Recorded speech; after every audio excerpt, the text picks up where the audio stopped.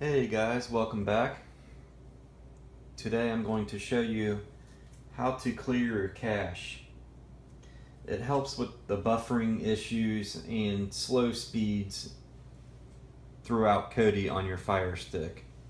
It's very simple and only takes about 10 seconds, but it helps tremendously.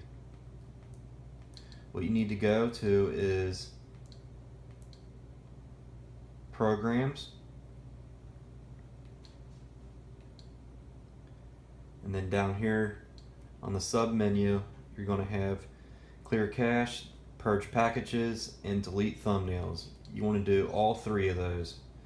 So let's clear the cache, hit yes, okay, Purge Packages, click yes, okay, and Delete Thumbnails, click yes, hit okay.